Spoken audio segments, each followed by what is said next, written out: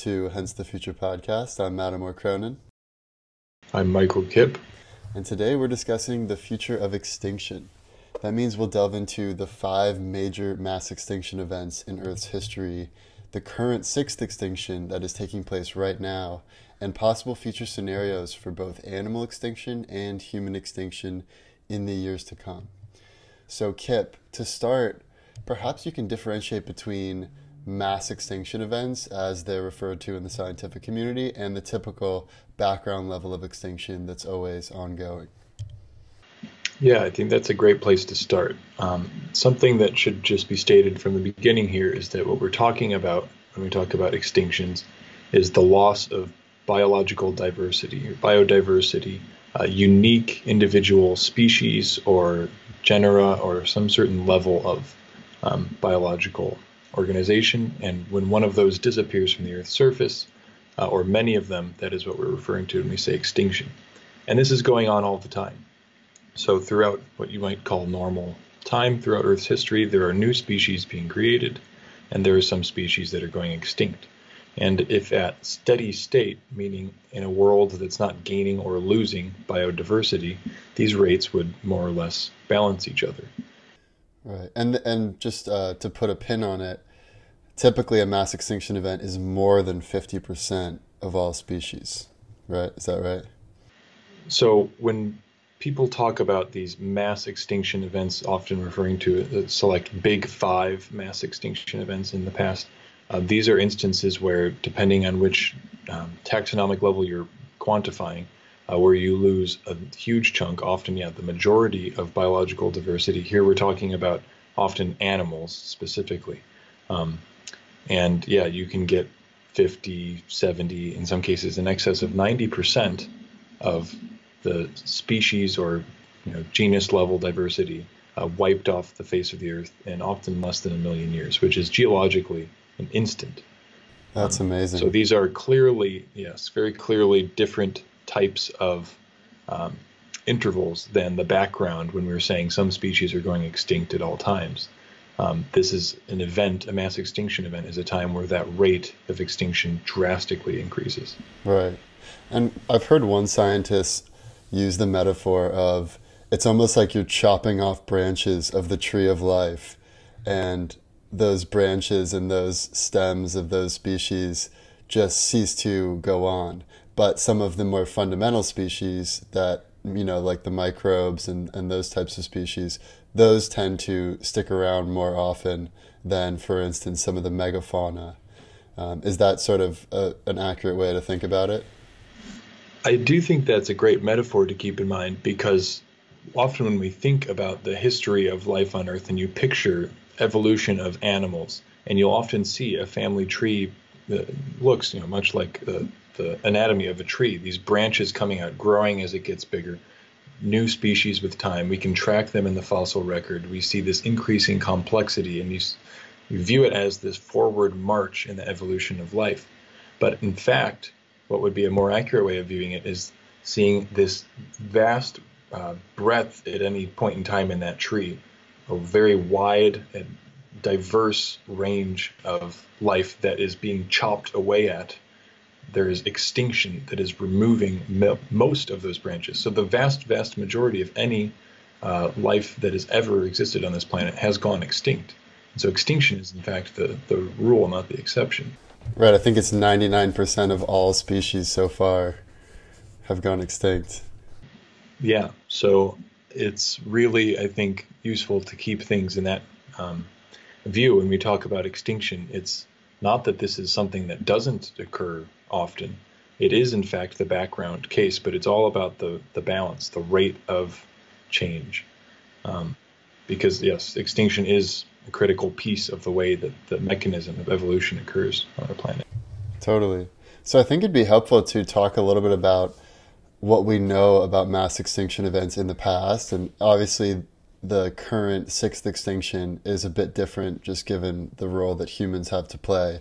But to give us a sense for how this has typically occurred in history, I thought maybe it's good just to start with the dinosaur extinction, because that's what most people are familiar with, and then we can talk about a few of the others. But So just to start, is the dinosaur extinction, is it an accurate theory to think, is the asteroids theory still the primary hypothesis that we have for why the dinosaurs went extinct? And also, how could a single asteroid wipe out so many species? Yeah, that's a great question and a timely one. It's one that's still, I wouldn't say being fiercely debated today. It's still being ironed out in the finer details. What's really unique about this end Cretaceous extinction, the one in which the dinosaurs perished, is that there seem to have been multiple really bad things going on for the biosphere. So, a landmark in our understanding of what happened in that extinction event came with the discovery of in certain sedimentary layers that were deposited at the time of this extinction event, there is detected this anomalous abundance of a certain element. Iridium was the original one that was discovered. There are other elements like this as well. These are elements that are not found in much abundance in the Earth's crust. They're quite abundant in meteorites.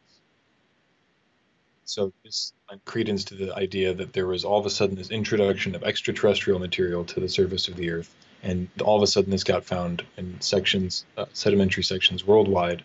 So this all came decades before they had even found a crater identified that was its right size and identified as the right age to be this end Cretaceous impact. But now we have also found that, and so there is this full story now that we can piece together that there was indeed an asteroid impact of an extremely large magnitude that would have been devastating in a number of ways that we can discuss for the environment. But that's not the whole story. That occurred against a backdrop of a time at which volcanic emissions of greenhouse gases, most importantly CO2, were elevated quite a bit beyond above background levels. And that was contributing to perhaps increasing CO2 levels, global warming, climate changes, and environmental destruction of the similar sort of the things that we were seeing with anthropogenic climate change. Very different scale and time and space. But there was decades, there's still, I would say, some debate going on about the relative importance of this asteroid impact. Was this just something that was at the right place at the right time, but actually it was the volcanism that killed everything, or volcanism subsidiary? And right now, I would say the state-of-the-art thinking is that the asteroid was the dominant control on the timing of that extinction, but maybe the biosphere was primed in a way. It was a little destabilized. Right. It was like the straw that broke the camel's back in a way. And so it really shows you what it takes, perhaps a sequence of exceedingly unlikely events to initiate such a devastating extinction, perhaps. Right. And it's a bit counterintuitive that you think if like an asteroid hits Earth, it would make things hotter with the explosion, but actually by kicking up all that dust, which prevents sunlight coming in to Earth, it actually can create sort of almost like an ice age in effect. And that seems to be a common theme, whether it's, a nuclear winter in a scenario where all the nukes on Earth are blown up at once, or an asteroid, or even some of the super volcanism that may have occurred and caused a few mass extinctions in the past. That seems to be a common theme where there's more and more CO2, and then it sort of, prevents sunlight coming in, and then that can lead to a mass extinction. Is that accurate, or are there other mechanisms by which species have gone extinct in the past? So you're touching on two interesting aspects of these, what people call kill mechanisms of these mass extinctions. One common theme, definitely across multiple extinction events, not just the big five, but other smaller such events, is a CO2 increase in the atmosphere, which we would link to warming today, like what we're doing to our climate right now. We're adding a bunch of CO2. It's a greenhouse gas. It traps infrared radiation from leaving the Earth. It basically acts as a blanket. If things get too warm, it can change all sorts of things, and just the temperature change itself can be devastating to certain animals. Some animals have very carefully calibrated ranges within which they can survive, and if you change that too quickly, they don't have time to move and they can go extinct. It can also initiate a cascade of other changes, though, in the circulation of the ocean. This can lead to a depletion of oxygen in the open ocean. Without oxygen, much animal life can't survive. You can also get the buildup of other toxic dissolved gases like hydrogen sulfide that can contribute to killing animals in the sea. So there's this whole range of things that come along with a warming cause for the extinctions, often linked to CO2, but also to other greenhouse gases like methane would do similar things. And then there's this flip side, which is almost, goes in a totally different direction. Cooling is also a bad thing. Really, most of the time when Earth is, we'd say, background state or things are good, we're carefully calibrated in a temperature range. Right, that's like the Goldilocks. You don't want to get right. You don't want to get too hot or cold, and so you can also get cooling from things like you're saying the dust generated from an impact. We think that after the Cretaceous impact, this would have blocked sunlight, not just with some cooling effect. More specifically, it might have been devastating for land plants that need the radiation on their leaves so that they can do photosynthesis. And if you wipe out that sort of terrestrial plant production, that's the base of the food web, everything else above that, the animals, higher and higher levels in the food chain that depend on that would also get wiped out. And there are a variety of other ways that you can get cooling to also be a problem. So, right, and sticking with the end Cretaceous period, why is it that dinosaurs died out and mammals lived on? What was it about the way mammals were positioned relative to dinosaurs that made them more able to survive? There's a variety of factors, no doubt, and I wouldn't want to put my finger on one in particular, since I know this is certainly something that people have spent lifetimes, of their scientific careers working on. But definitely an important aspect to keep in mind is that the balance of what we think of as reptiles and what we think of as mammals, they were very different ecologically and just physiologically in the late Cretaceous. So reptiles, what we're referring to often, are these huge dinosaurs, again, physiologically different in that they're cold-blooded and so on, but a major difference maybe ecologically in how they carved out a niche, how they made a living. When you compare them to mammals, most of the mammals that we know that survived from that time are very small things. Think like not like the squirrel in Ice Age. The squirrel-sized things, yeah, exactly. Not a squirrel taxonomically, but yeah, that sort of ecological niche, things that perhaps were harder to eradicate. It's often easier to destabilize the highest food chain levels, and things more vulnerable to destruction from the foundation of the food web is often more resilient. That could have well been a part of it, or just simply the size of the, not this position in the ecological web. So, yeah, and that seems to be something that's common even with the current extinction that we're seeing right now, which is that I saw that just in the last few decades, the size of the average mammal has decreased by 14%. And if you go back from like the 1900s, the size of the average mammal has decreased by far more than that, because essentially we humans went around and killed all the megafauna, all these giant sloths, and the only megafauna that actually survived were a few in Africa, like elephants and rhinos and hippos. But there used to be these megafauna all over the place, and it seems like the closer we get to the brink of extinction, the smaller animals are able to survive, but the bigger apex predators are not. Like the woolly mammoth, for instance, are gone, and people are thinking maybe bringing them back would actually help the environment to some extent. So I guess my question for you is, what can we learn from not just the dinosaurs going extinct, but some of the other previous mass extinction events, and what insights can we use to perhaps improve our current situation? Well, to the first part of what we were saying, I think it's something worth mentioning is this disparity, this size or the ecological role of animals that do and don't go extinct. So why is it that, or what should we make of the fact that these charismatic megafauna are the ones that we're preferentially seeing die off right now? I think this is something important to keep in mind when we're comparing the magnitude of what's going on right now with the magnitude of past extinction events. Because some paleontologists have made the point that the fossil record itself, when we look back at a mass extinction event in the past, and we use fossils coming and going to identify it, that fossil record is extremely incomplete. I mean, we can see what's going on across a sequence of sedimentary layers, but it's only preserving maybe less than 1% of what was living. And the things that it's preserving, it has a much, much higher chance of preserving the ubiquitous, abundant, small invertebrates are all over the place in the marine fossil record.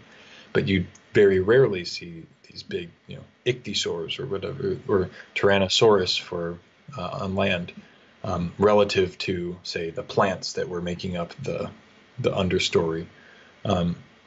So it's hard. Some people actually have said that when talking about the magnitude of extinction happening right now, yes, we can quantify that lots and lots of species are disappearing. And like you're saying, we can even see this reduction in the average size of an animal in the wild today.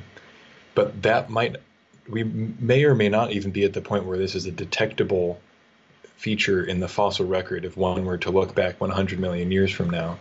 The things we would need to see going extinct right now are those base level, pieces of our current ecological structure. So given the marine records and the records we have on land, I'm curious about your thoughts on how does this current sixth extinction, the Holocene extinction, compare to the previous Big Five? Are we on par with the previous Big Five as far as, the percentage of species that have been lost as far as biodiversity, and then also the rate of extinction?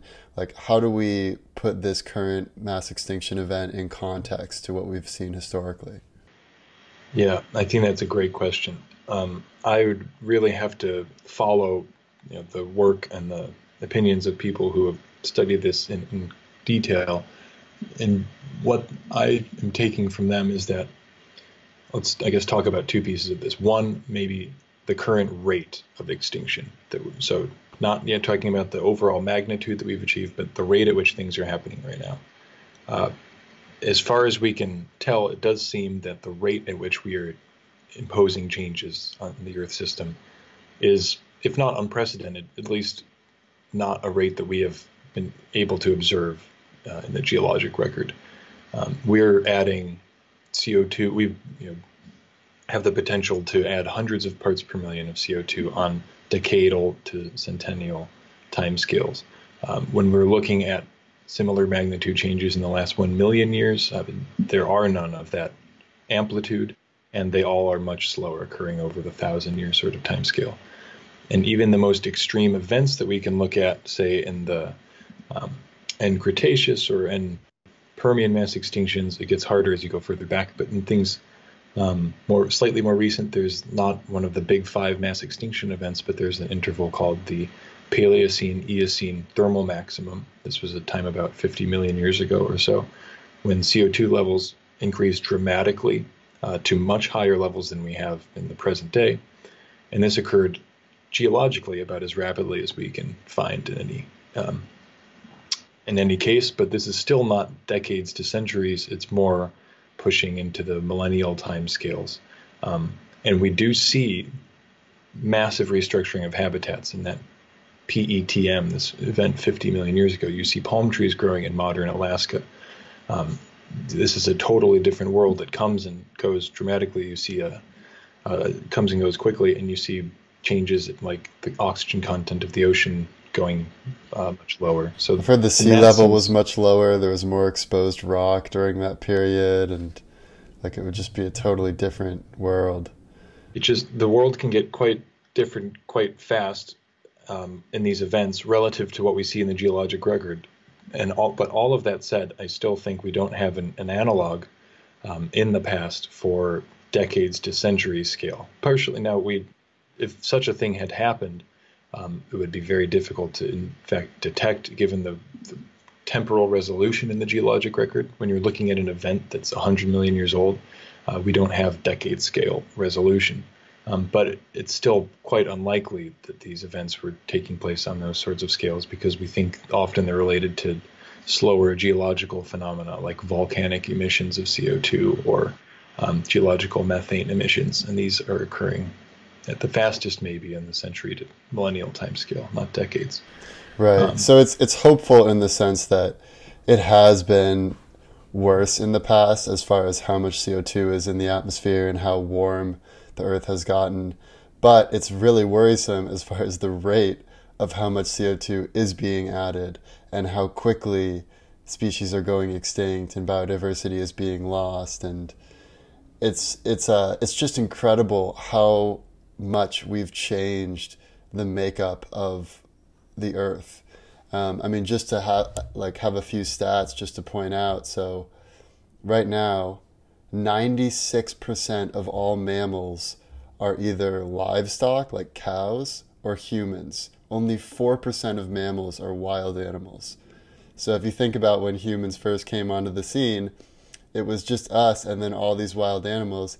Now we've literally domesticated or have, progenerated 96% of all mammals, and there's just this small fraction of wild animals out there.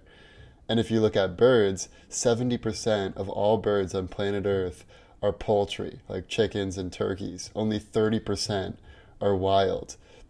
And the ocean is pretty worrisome too, because it's by the year 2050, it's projected that there may be more plastic in the ocean by biomass than fish in the ocean by biomass.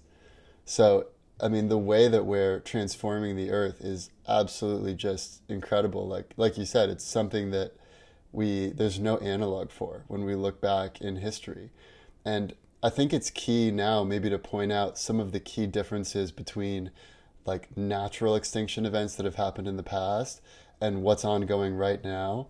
Because in the past, at least in science class, like typically how they would describe extinction events is, oh, there's way too many of this particular animal, so you see this populations get really high and then they just crash.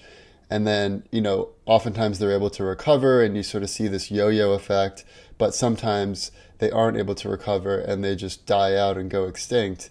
And if you're looking at the population of humans, for instance, it is just exponential, and we've in many ways gone beyond what people in the past thought was even possible.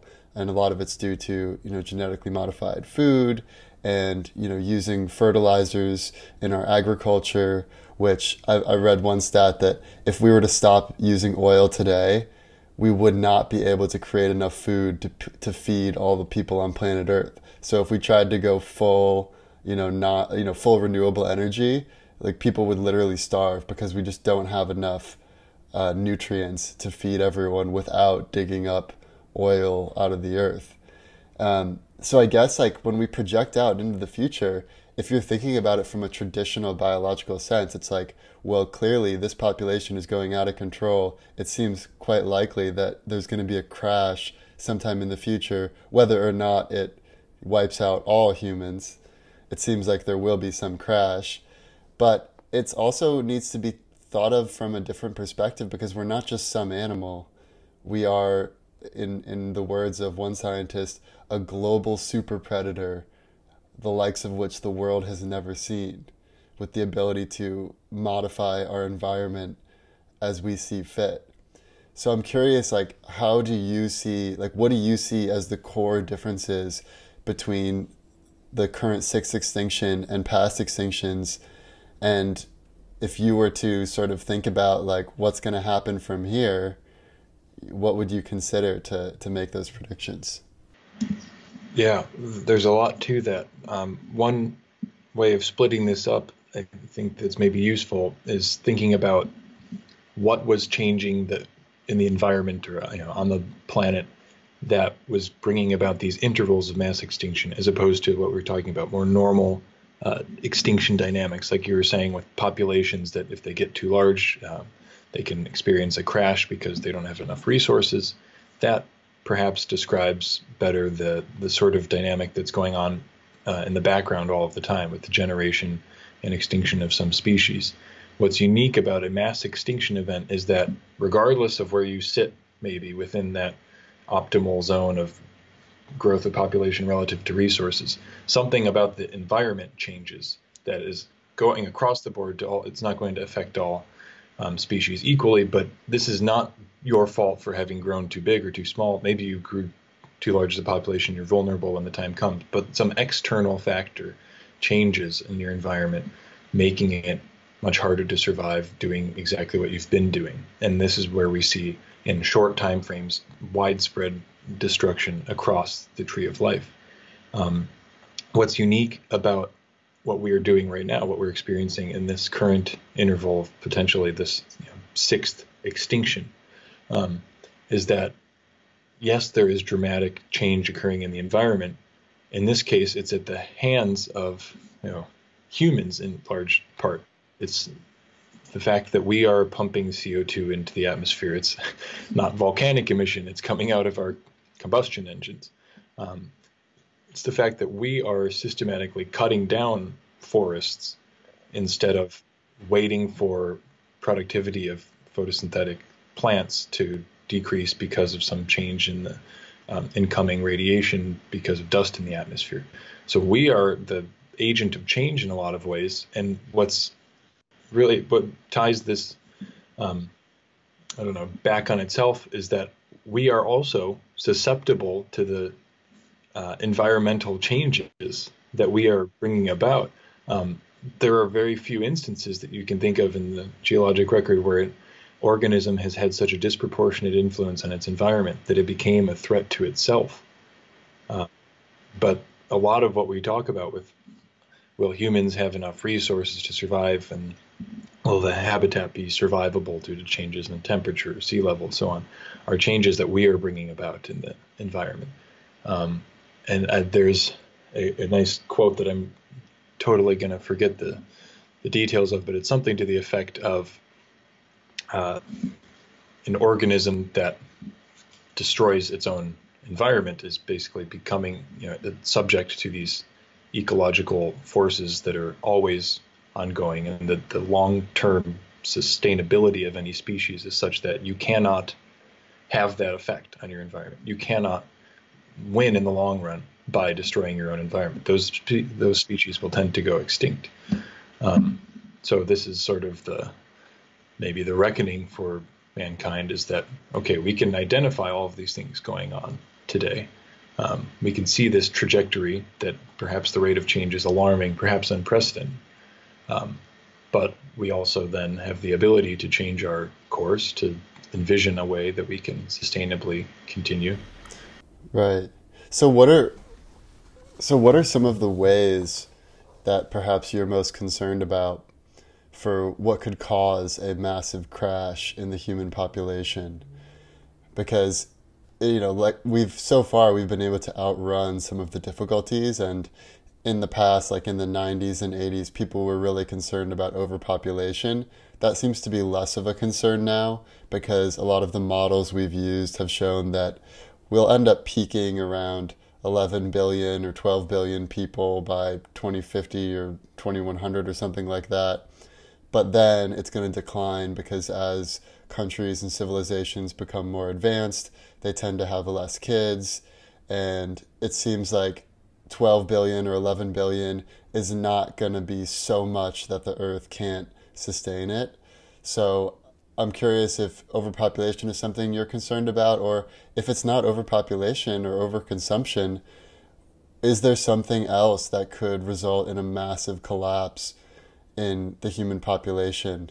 Obviously there's wars, there's a pandemic, there's potential for an asteroid, and it's hard to know which of these is the most likely, or the ones that we should be perhaps addressing the most energetically. So I'm curious, like, of all the potential ways that in the next 100 years humanity could see a massive loss in our own population, like, what are the most worrisome to you?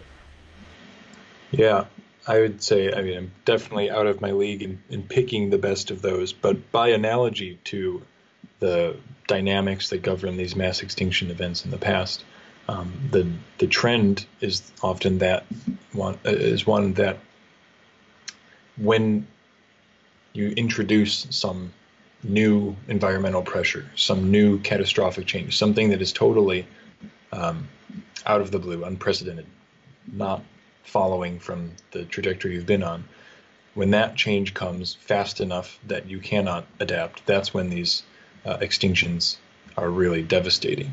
And so trends that are, uh, graduals may be too soft a word, but things that are incremental, growing population, the difficulty with which we procure food for our planet, um, perhaps, I don't know, maybe just seem a little less frightening or less apt to create an immediate massive reduction in human population than something that is a out of the blue total change in environmental condition, like an asteroid impact, like a pandemic, something that our bodies, our immune systems are totally not ready for, um, something that changes the rules of the game, basically.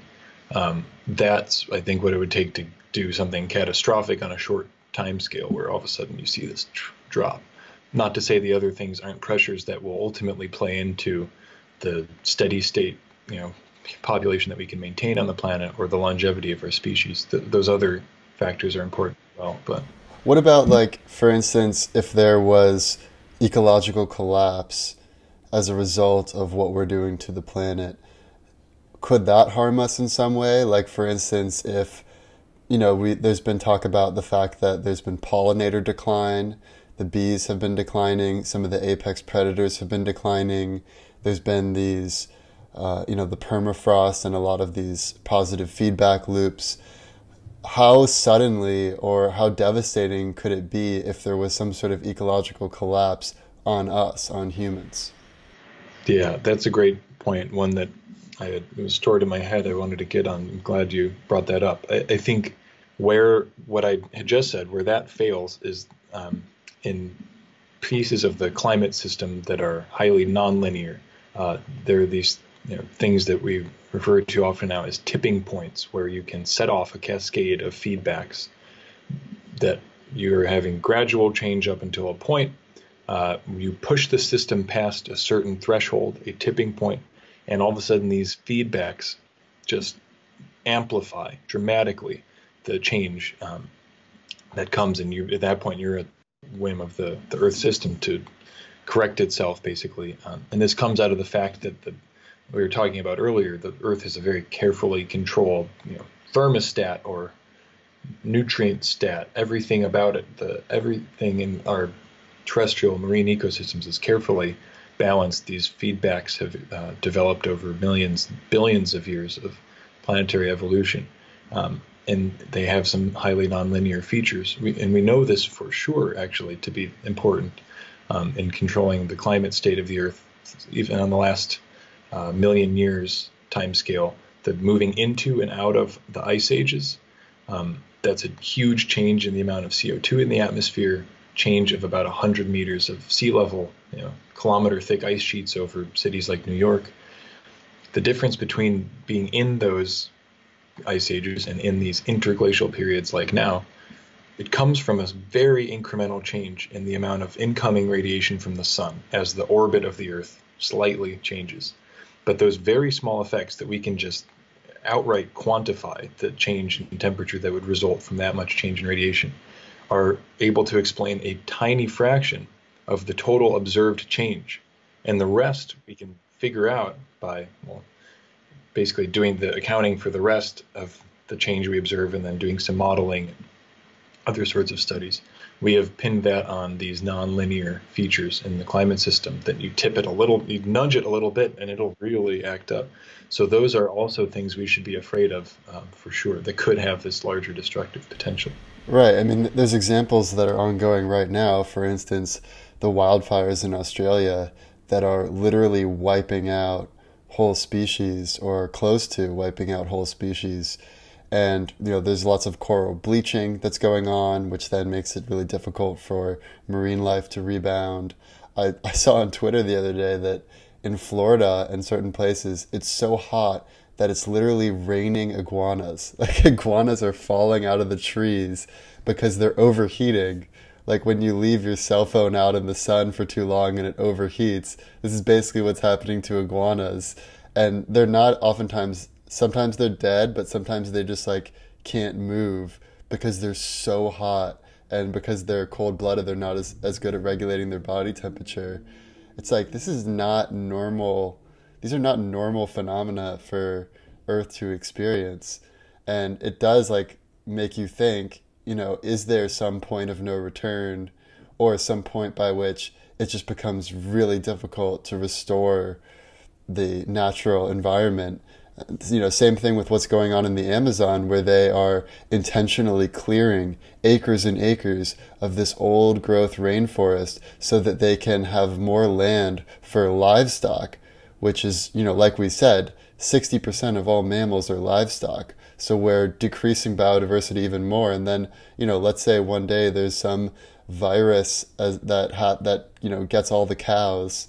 And because there's so little genetic diversity and because we've chocked them full of all these growth hormones that may have like weird effects as far as their natural resistance to, viruses, like we could be putting ourselves into a really dangerous corner by having so few potential animals and, so few of the, natural safeguards that the environment has against, any sort of runaway extinction event.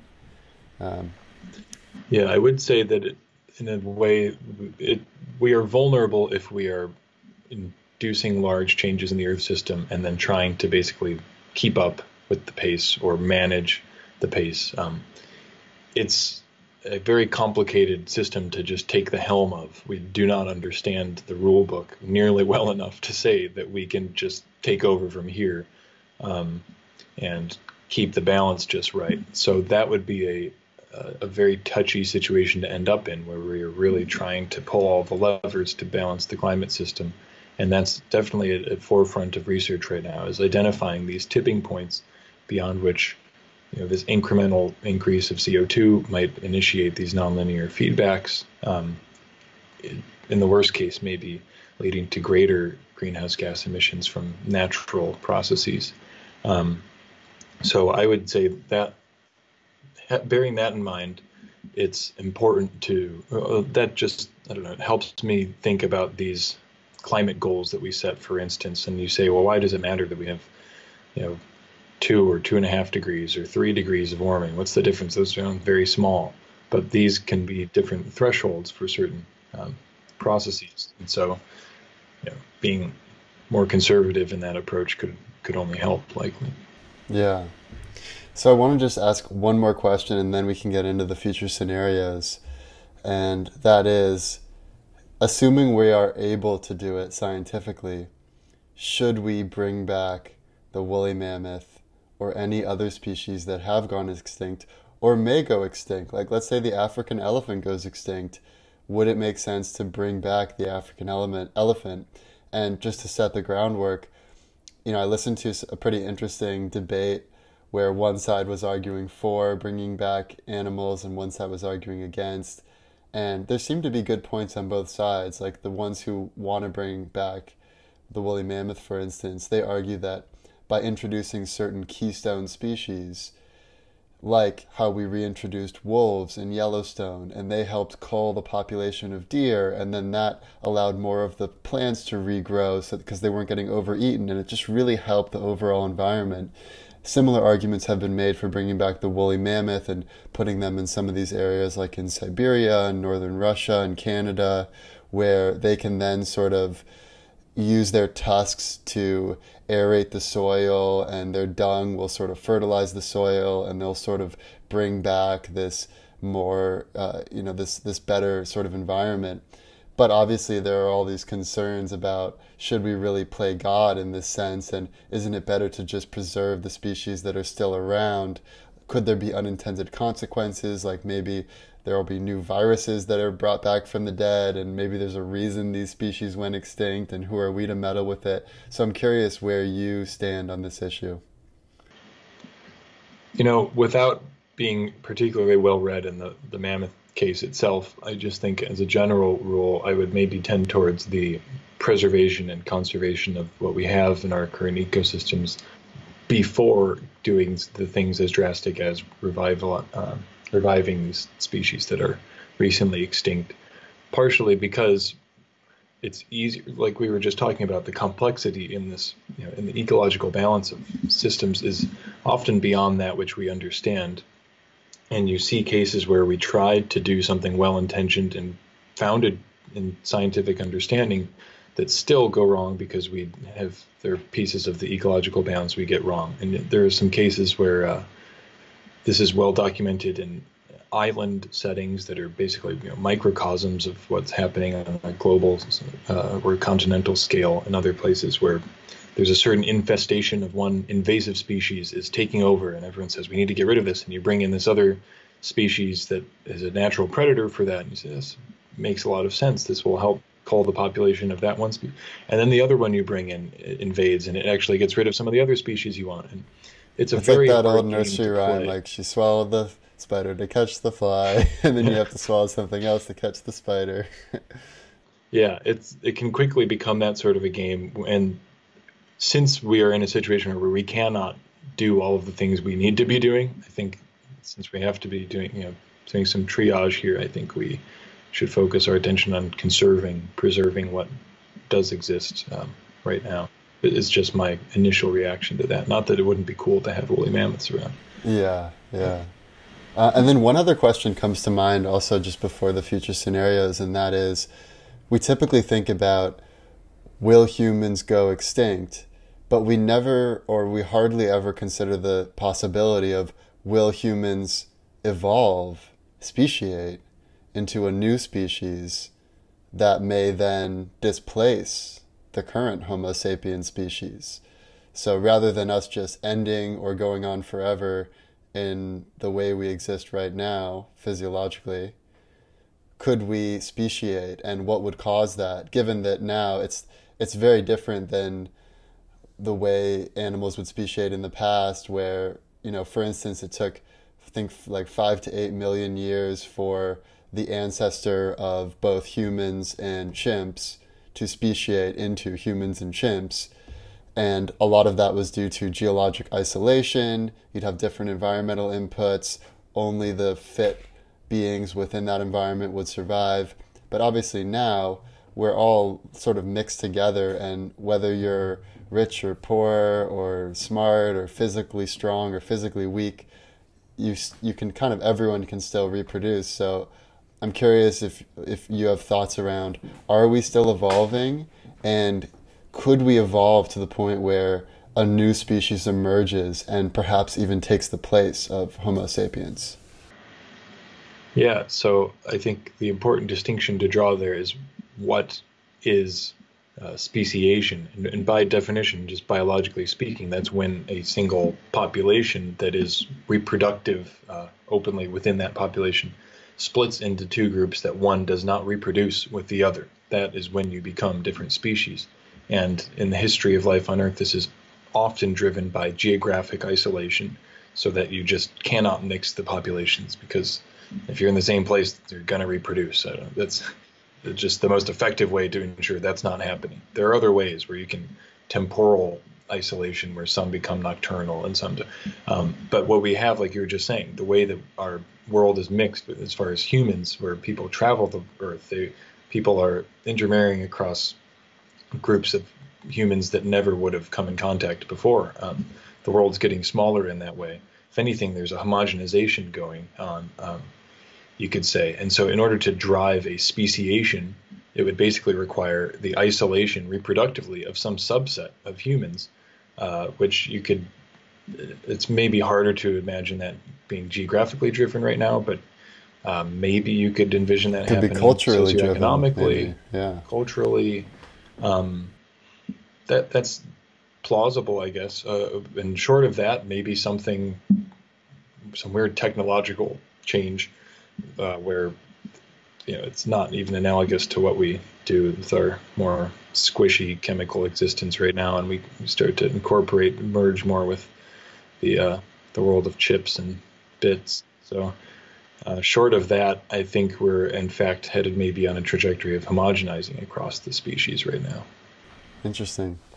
Awesome. I think that's a good place to move into the future scenarios.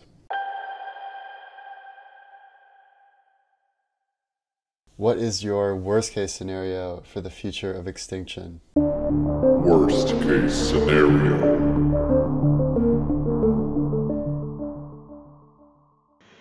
Yeah, the worst case for me at this point is to see this current rate of extinction and current rate of environmental change that we're wreaking to just continue to increase at the rate that it is, basically, so that we're going to be, with each coming year, extinguishing more species and increasing the CO2 level in the atmosphere by even more.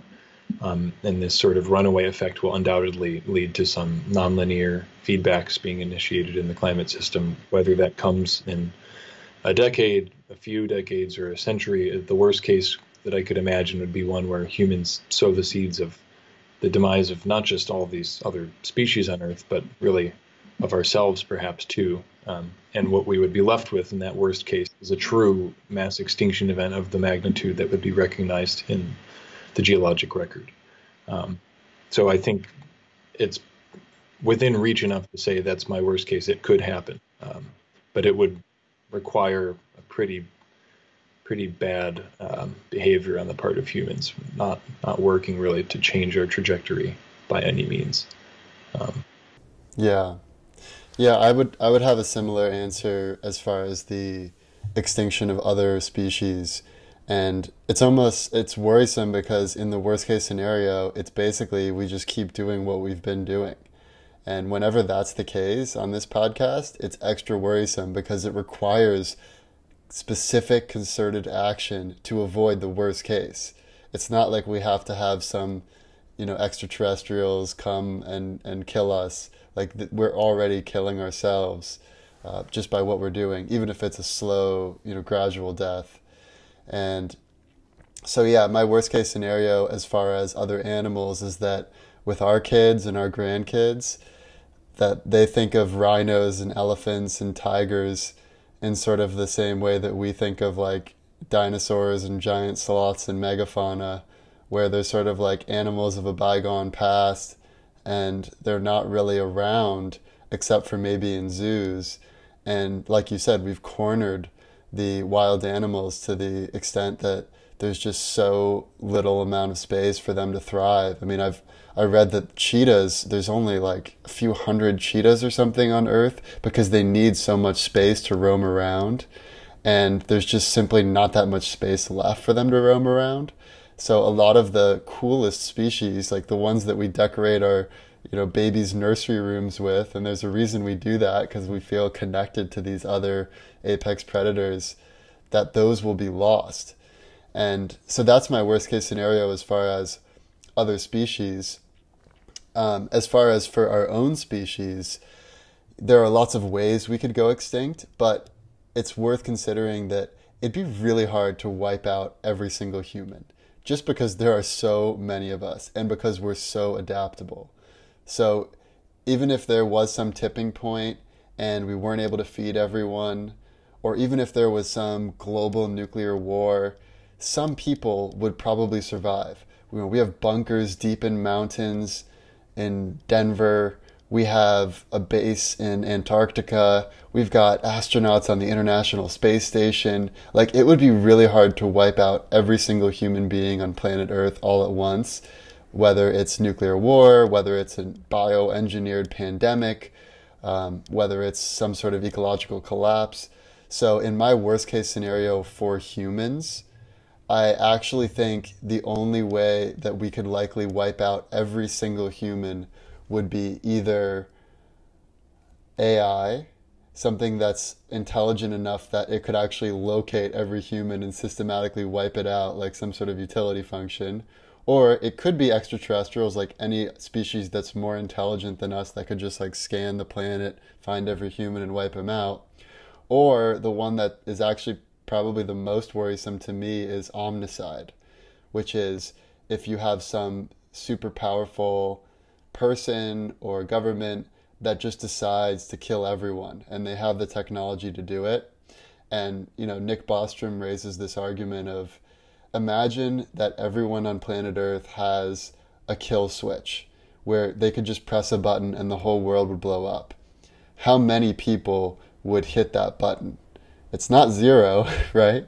It's definitely, it might be zero when you round it to the nearest percentage point, but just given how many humans there are probably at least thousands of humans that would be willing to hit that kill switch, whether it's for, mistaken religious beliefs or just because they're a crazy sociopath or whatever.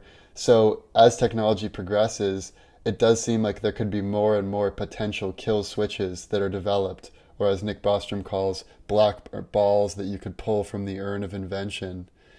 And, so it seems like omnicide, like basically new ways that we could kill everyone, including ourselves, would be my worst case scenario, just because the other scenarios, whether it's asteroid or nuclear war, seem unlikely to kill every single human. Yeah.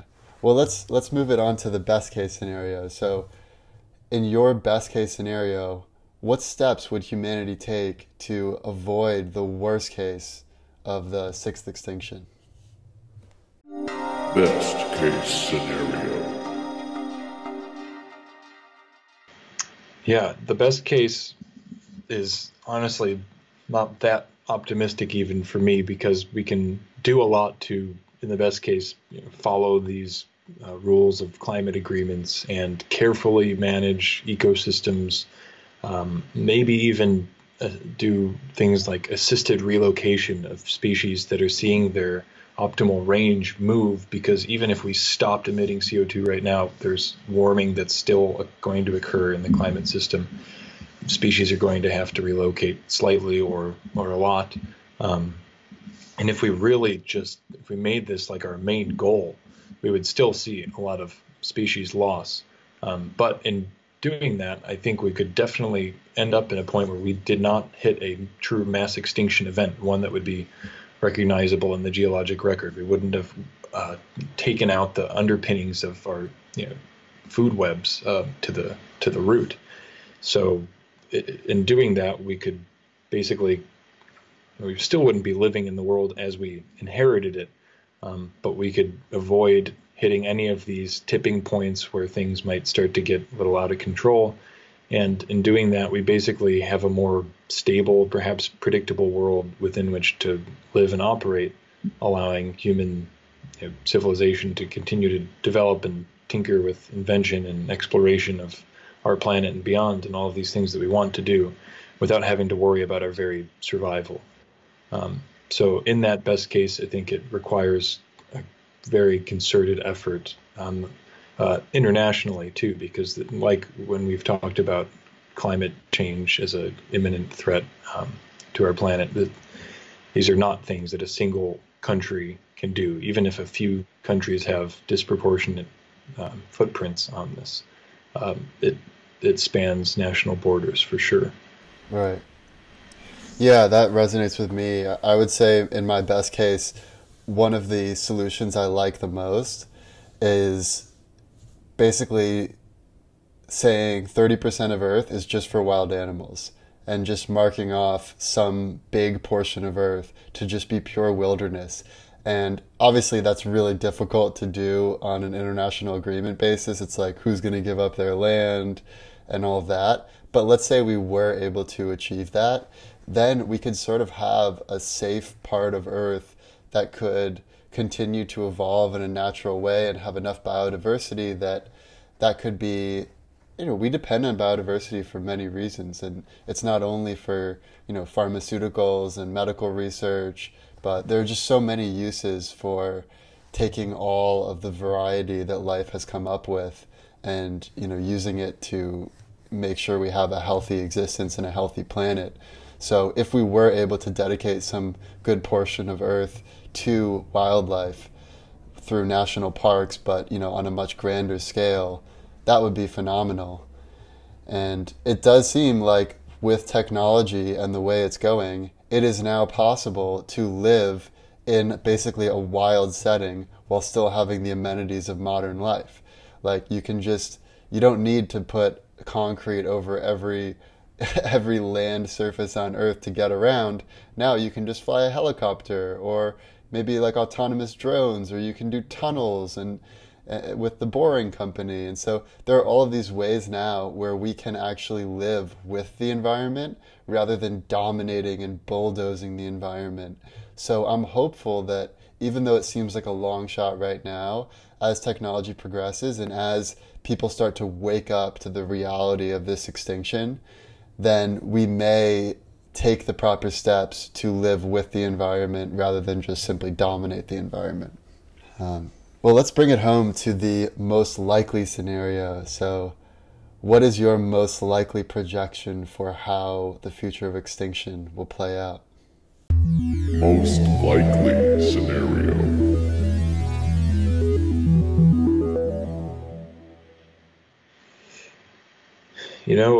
As with, I guess, our discussions of the future of climate and the way that humanity is going to respond to that threat, I think we'll see a similar thing here, where it's going to take some bad things to happen and some proximity to the centers of gravity in the governments and the ruling bodies that can actually initiate this change. There's going to have to be some things that are hitting close to home to really see some action here. So exactly how that will manifest, hard to say. I think, if anything, it'll be largely interwoven, though, with the larger discourse on climate policy. And if we start to see catastrophic events, things that are hurting our cities or things that are wiping out critical pieces of the ecological balance that are required to maintain our agricultural yields, or even, I don't know, it could be industries like tourism or something that is financially extremely important somewhere. If the loss of biodiversity is creating an economic loss, then people might start to take it seriously. That's so sad. The problem, it's really sad, and the worrisome thing about that is exactly this point of these nonlinear feedbacks, is that once you wait that long, maybe there will be some of these tipping points crossed where you are fighting a much more uphill battle to avoid the worst following consequences. Maybe not. I really can't say off the cuff, based on my knowledge, how worried we should be about that exact situation, but it definitely leaves us vulnerable to that possibility, I would say.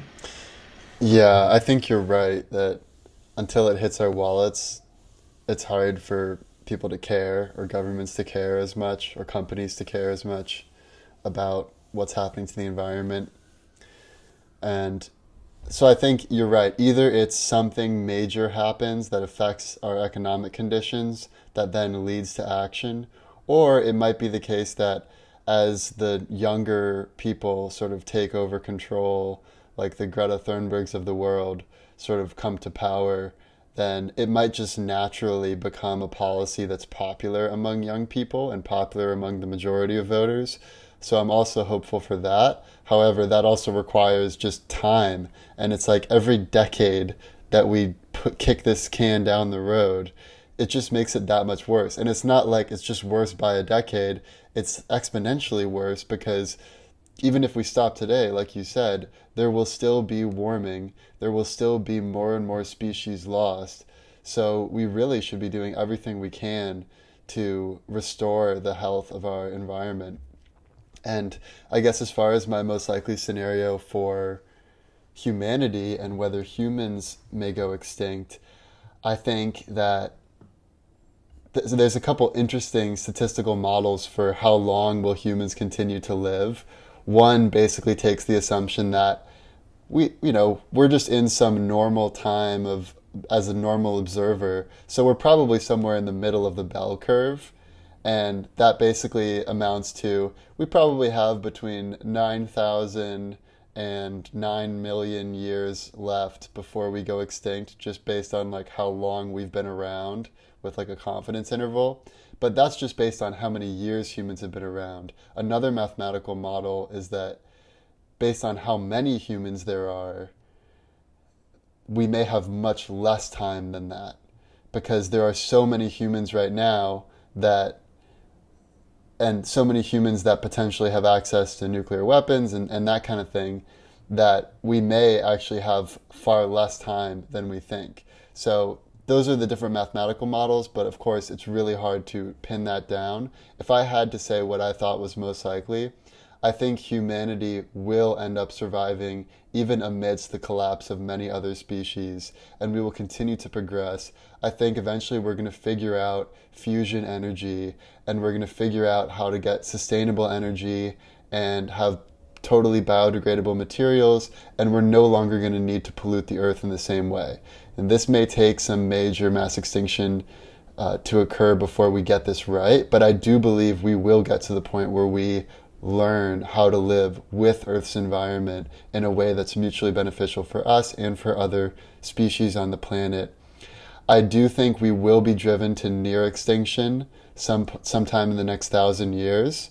I think it's unlikely that we're just going to, keep around the like 10 billion mark for the next 1,000 years. I think it's likely going to go way down, and then we're going to be a lot smarter about how we operate as far as with ourselves in the environment. And then I think, hopefully we are able to even go multiplanetary, and even when the sun expands to engulf the Earth, by that point, not only have we gone to Mars, but we've gone to some other planets like Europa and, places that might be more hospitable even than Mars. And if we live beyond that, at a certain point, even Mars and Europa are going to be engulfed by the expanding sun. And so maybe then we'll figure out how to live amongst neutron stars, which are like collapsed stars that live for way longer. And then maybe the final place where humanity could live would be around black holes, where maybe we can steal some of the energy from black holes. And so it is pretty incredible to think that we could live for a very, very long time if we figure out the technology right, and if we don't screw up the resources we have, especially early on. And I think also, as far as the human evolution piece, I was surprised to find that evolution is actually accelerating among humans. It's not decelerating. And you're right that it is the case that there is sort of a homogenization from the perspective of there's a lot more marrying of people from different sides of the globe and different backgrounds. But because of all this mixing, and because there are so many different places where humans live in different environments, biologists have seen that we are now coming up with new resistances to certain diseases in certain parts of the world. And one X factor that we hadn't talked about is the potential for bioengineering, where you can essentially choose what genes your child has. And that to me seems more likely that we'll actually do that than we just won't ever do it, especially if other countries start to do it like China, and then it becomes a competition thing. And then you could have like sort of this like super class in society that has all of the best genes, and those people are likely to just naturally be attracted to reproducing with other super beings with the best genes.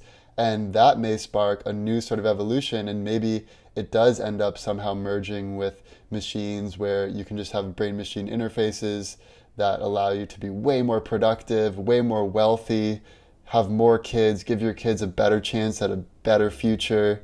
And we could evolve to some superior being, and then normal humans may go the way of the dodo. So it sounds crazy to say those things, but it's also hard to challenge any one of those assumptions. That like we will just not try this crazy new technology that seems like it has a lot of potential advantages for people wanting to try it. And if that happens, that would lead to its own sort of evolution.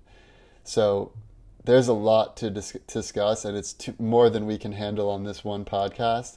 But I did want to thank you for joining this and sharing your knowledge, Kipp, on evolution and extinction, and hopefully giving people not only a sense of the potential doomsday, but also a glimmer of hope that we can, really change things and build a better world for the future, and maybe live to the point where we get to see the end of the heat death of the cosmos in our little homes by the black hole. And Yeah, I appreciate you having me on to discuss all that, and I am glad to always hear your most optimistic and perhaps realistic outlooks of what we could expect. So it's definitely something to hold out hope for.